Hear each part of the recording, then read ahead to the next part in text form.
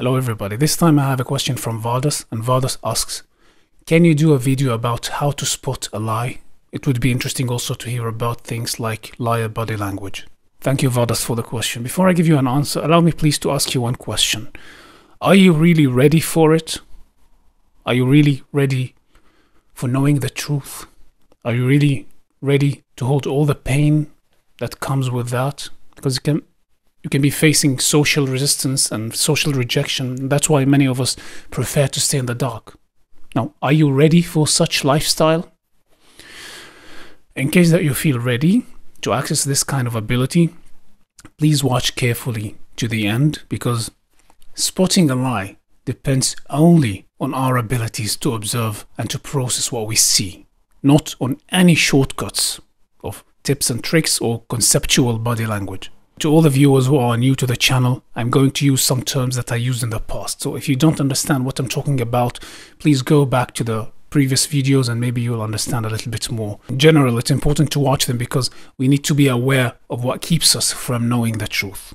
And also to see the traits of the human character, those traits that make every one of us a potential liar. Second, when we face a situation where we need to detect or to spot a lie, we need to ask ourselves first, am I really interested in knowing the truth, in knowing what reality is, or I wish the reality to be in a certain way?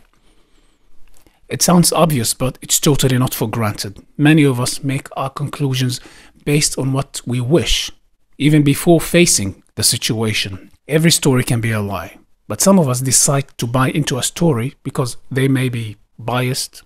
Some decide to buy into a story because of financial interest or a national background or racism, etc. So we need to know exactly the real motives behind the intentions, because when we acknowledge the relevance of the story and we declare that the only purpose that are relevant to us is the truth, only then we can move on.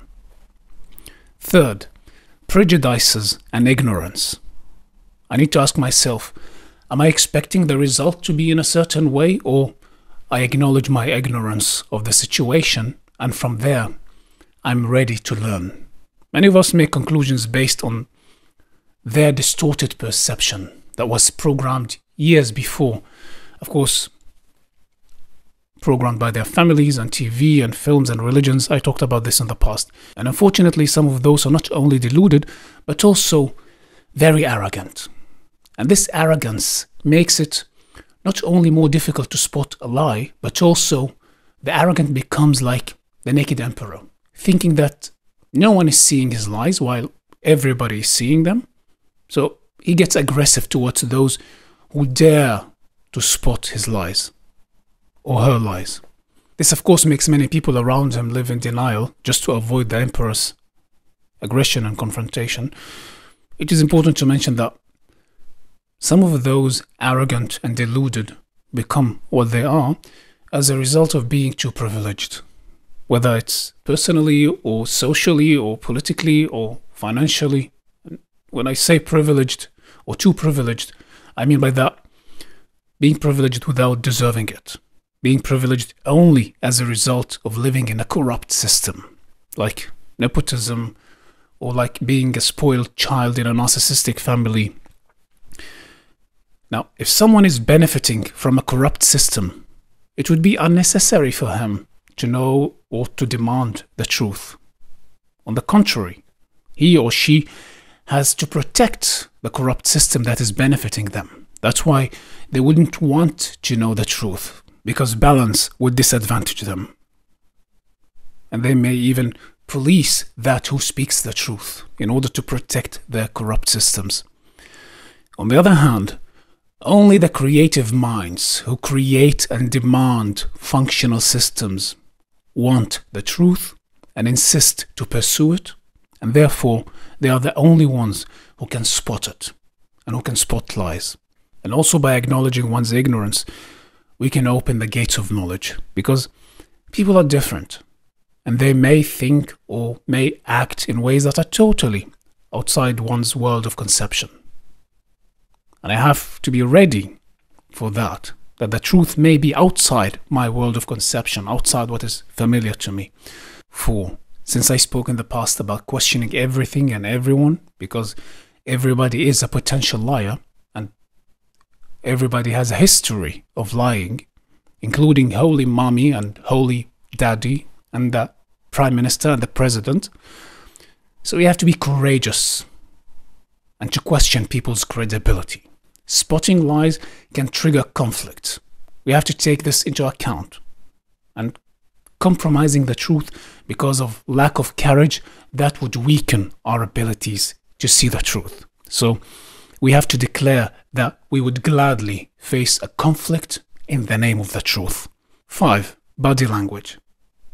I know that many of us love police TV series and action films, and many of us believe that they are actual sources of knowledge, but it's very important to remember that those are not only far from being sources of knowledge, but also they are misleading sources that distort our perception and weaken our direct contact with reality. Because of those mediums, and because they're supported by some toxic psychology and supported by a certain agenda behind the art, many of us today really believe that a certain body language can indicate to a liar. That many prisoners were tortured to death because their body language didn't match the interrogator's expectations. Life is not a Hollywood film, and people are much more complicated than any bunch of concepts. And this concept that we're holding to, that a body language can help us spot a lie, that will do exactly the opposite. Because we have already created the expectation and the prejudice. We have to know that people have different fears and life experiences, and all those made everyone a fingerprint of his character that functions and operates in ways that many times we can't rationalize or even conceive. And to be able to spot a lie, one has to be very creative with unique abilities of paradoxical thinking. Looking for shortcuts and tips is exactly the indication to a person who's not in that state of being where he or she can spot a lie or see the truth. And unfortunately, since most of our systems are run by bureaucrats who don't have the ability to think outside the box, that's why corporate psychology had to create concepts for those bureaucrats to follow without needing to think much or to take too much responsibility. Body language spotting a lie, that's a myth. When you see in a film a CIA bureaucrat interrogating a citizen and whispers in a dramatic voice in the ear of his pretty partner, he's lying because he moved his eye. This mindset created a generation of bureaucrats who torture prisoners to death because they can never spot lies after being filled with so many invalid concepts of body language and vocal quality and many other concepts like that. So the only thing to learn from me about spotting a lie using body language is not to use a body language. It's not to rely on the body language and to unlearn everything about that field. I spoke more about this in the video that I made before about thinking patterns. We need to treat each incident as a unique situation. We need to let go totally from the concept of body language and to focus on our own abilities to perceive the complex reality without distortion, seeing the small details of reality and the whole. Each situation is unique that needs to be treated separately. That doesn't mean that it's not a part of a bigger picture. Just like any effect, there's a series of causes and effects that led to the actual situation. So the ability to see the parts and the whole is the skill to develop. For many of us, that's a mission impossible. Many of us would die without finding the truth, because knowing the truth can make us pay a heavy price of social isolation and loneliness and many other kinds of social and financial challenges. And those who see the truth but didn't learn to let go of controlling it, that can also cost them a health price. Now, even when we know the truth, but we don't have the physical evidence, we have to maintain a certain standard of humility, just in case that we made a mistake, because mistakes and being unfair, those can only weaken our skills. Even when our abilities are strong, we should never rely on them totally. but to let them only give us a sense of direction and orientation. And for that to happen, we have to be aware of the thousands and millions of potential scripts that I can't present in books or in videos.